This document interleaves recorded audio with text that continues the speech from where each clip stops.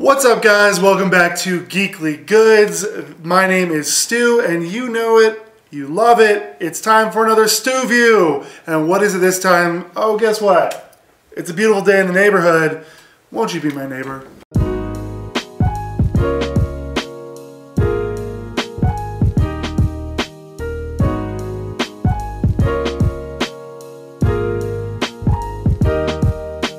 This time, look, we're talking about the Mr. Rogers movie, which I think no one's gonna actually remember the name of this movie. They're just gonna call it the Mr. Rogers movie.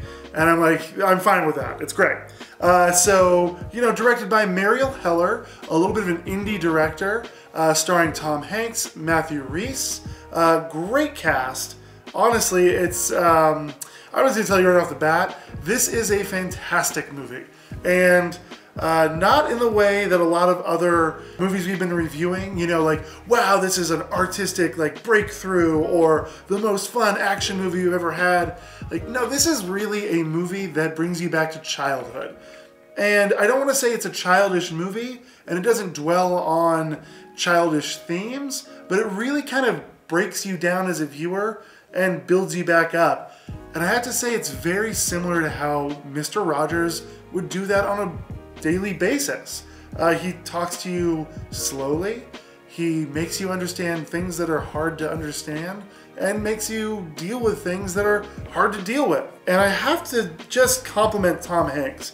First and foremost, he really took a tough subject matter with a beloved icon and hero, and he, you know, brought it to life again.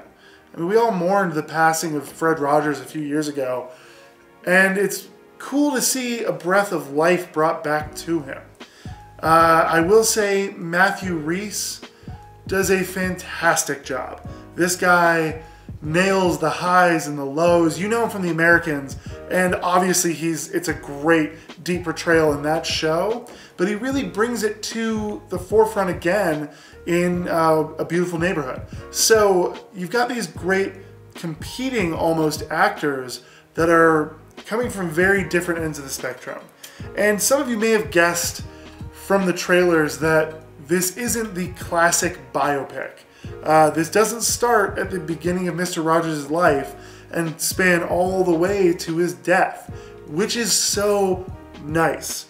Mariel Heller, the director, and I believe the writer as well, she really stepped outside of the box and thought about a new way to portray such a wonderful figure.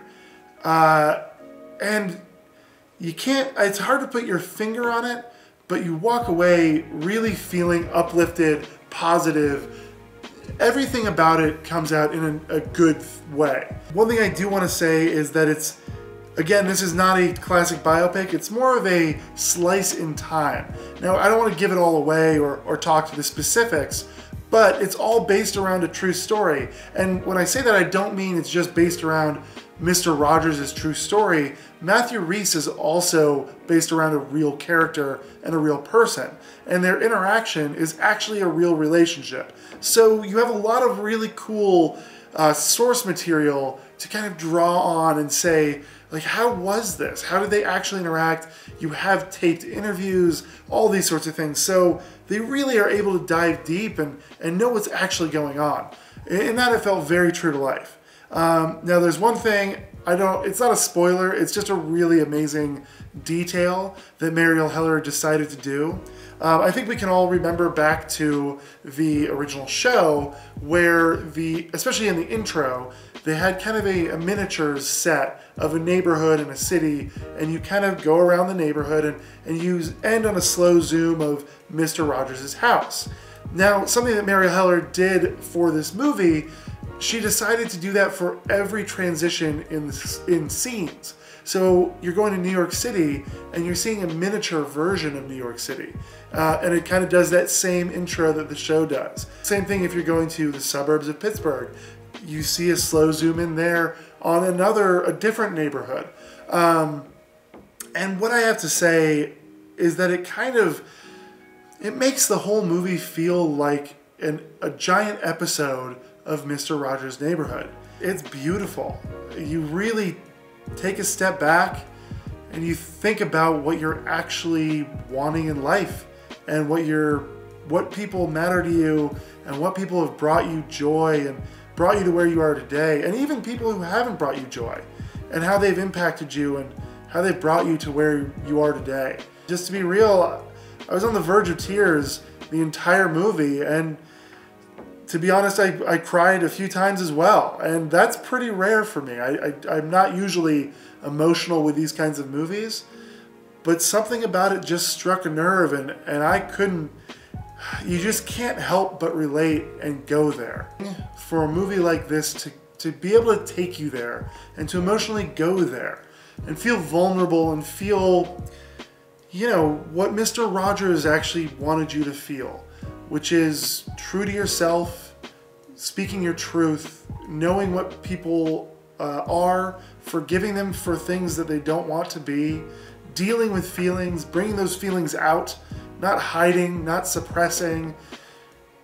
It's a rare thing in cinema to be able to do something like this. Kudos, honestly, to the whole cast and crew, to Tom Hanks, Matthew Rhys. You've achieved something that is rare, very rare. On to the awards consideration, because let's be real, as soon as this came out, everyone was like, Tom Hanks Oscar, Tom Hanks Oscar. Now he might get the nomination and he might win, but it's probably not going to be for leading male, which is surprising, right? Like a movie about Mr. Rogers, you would think Mr. Rogers is the lead role. I don't think so. He's kind of a supporting role in this movie, which is strange, and it takes you by surprise when you're watching it. Now that being said, he's definitely getting a nomination. I also think Best Original Screenplay is certainly in the works here, or at least Best Adapted. I don't know how closely they used the interviews and all those sorts of things. So this is going to come around in Oscar season once again. Matthew Rhys, man, he's probably not going to get a nomination, but he should. He gives a powerful, powerful performance, and it's so real. It's so grounded that you forget you're watching a movie sometimes. I just have to say, phenomenal job overall.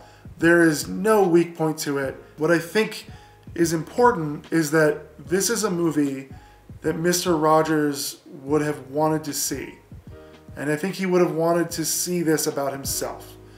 And I think when you go watch it, which I think everyone should, and I think it's going to be very successful, I think there's a discussion to be had about fame, celebrity, and forgiveness.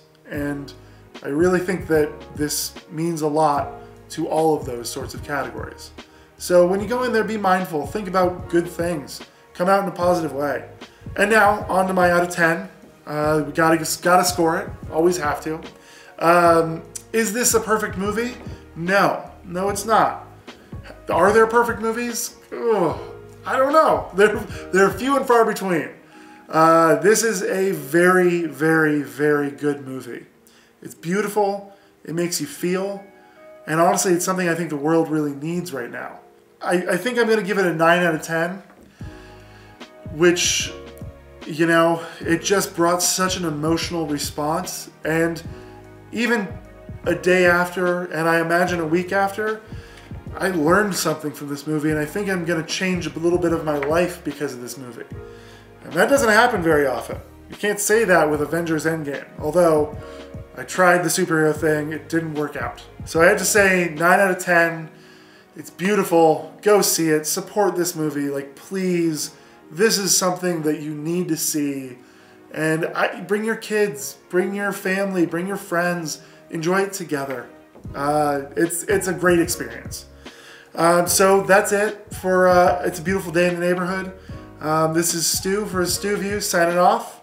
Catch us again on Geekly Goods. And be sure to like, subscribe, comment. I want to know what you guys feel about this movie. Hopefully you had the same reaction I did. But if not, we'd love to hear it. Until next time, we'll see you soon. Be sure to like, subscribe, and follow Geekly Goods on all social media platforms, and grab something from our store. We take $1 of every purchase and donate it to arts education to keep arts in the classrooms. We'll see you next time.